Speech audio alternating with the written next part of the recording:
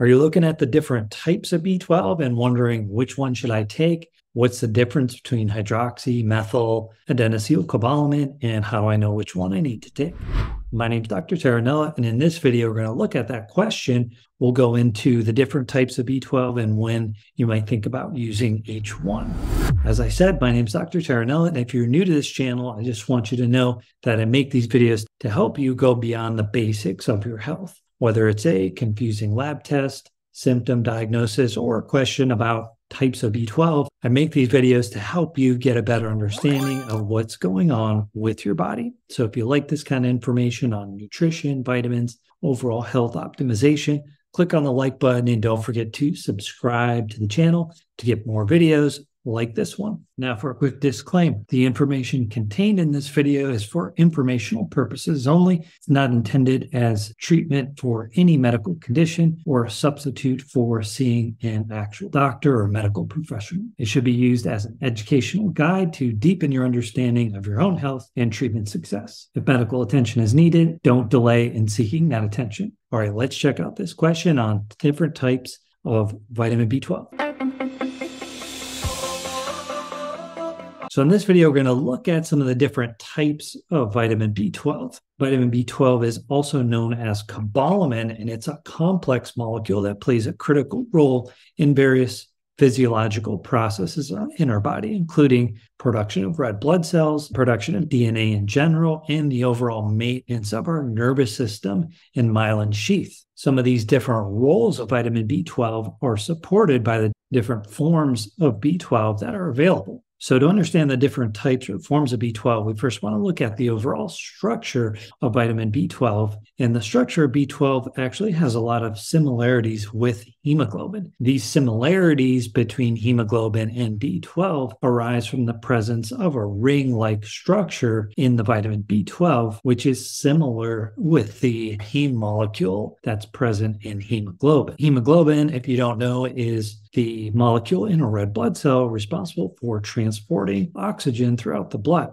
And in the middle is an iron molecule. So that's the similarity with B12. B12 also has a ring-like structure, slightly different. Instead of a porphyrin ring, it's a corrin ring, but the middle part is similar, and with B12, it's a cobalt molecule in the center of that ring. All that to point out that the molecule of B12 is connected together through electromagnetism, so you have positive, negative charges that allow these things to fit together. And so you have that cobalamin molecule, and then once it has one of these functional groups attached to it, like a hydroxymethyl adenosyl molecule, it's no longer magnetically charged. It's more of a neutral charge. So these other types of molecules bind to that B12 in order to make it more neutral. So again, those functional groups can be a methyl group, an adenosyl group, a hydroxy group, and then sometimes you'll get a cyanide group. That's not really a functional group in terms of having some sort of utility in our body. Really, that's just a more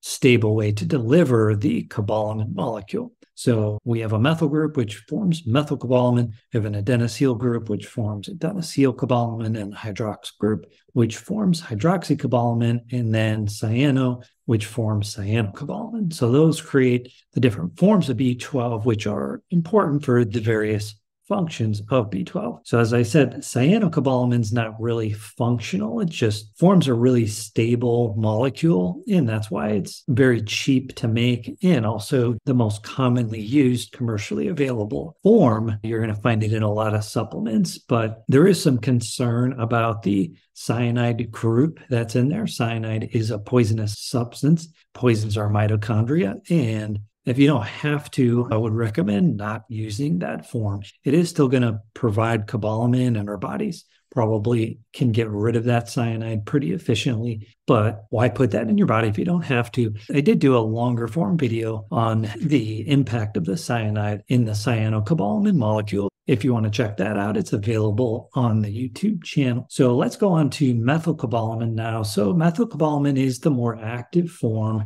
that is used in the methionine or methylation cycle, and it's used to recycle folate and allow homocysteine to turn into methionine, which then can be used to make SAMe and produce a functional methyl donor. So this form of B12 is going to be a little bit more stimulating to the mind and to the body, and so it's helpful for people with depression and fatigue when they're deficient to provide methylcobalamin. However, in some people that may feel a little more anxious or overall stimulated, they may not want to use this form. Adenosyl cobalamin is a less common form of B12 that's used in the mitochondria and nervous system. The adenosyl part can be used to make adenosine, which is part of adenosine triphosphate, which is ATP. But one of the key aspects of adenosyl cobalamin is its involvement in the methylmalonyl-CoA to succinyl-CoA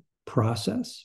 When you don't have enough B12, in particular adenosyl B12, you get a buildup of methylmalonic acid, and that can damage and interfere with nerve signal transmission, cause numbness, tingling, and different nervous system disorders. That's also why a lot of people with B12 deficiency will present that way. That form of B12 is less stable, and that's part of the reason why it is more expensive to produce and make. It's oftentimes combined with hydroxycobalamin. So hydroxy is another form of B12, and it is a little less active than the methyl and the adenosyl because it doesn't really have a functional aspect. It just has a hydroxyl group on there, which is sort of like a place saver. So because there is an electromagnetic charge there, the hydroxy group is just going to be added on there.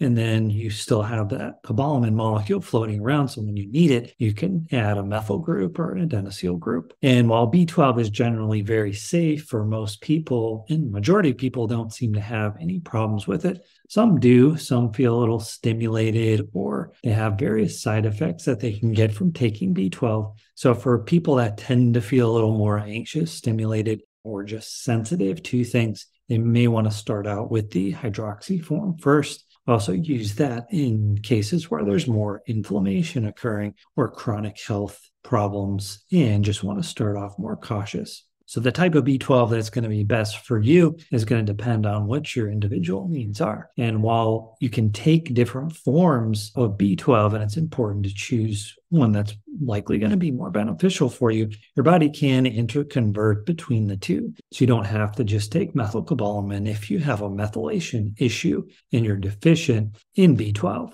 you can take the hydroxy and your body can still create a methyl group that then is helping that methionine cycle as well. So there's different ways that these can fit into your overall health plan, but I just wanted to give you a rundown of how you might think about taking each one of these types of B12. So how'd I do? Did that help you better understand the different types of B12? Hopefully it does. If you do have questions about this or anything related to this topic, drop it in the comment section. I'm happy to answer your question. Thanks again for watching. We'll see you next time.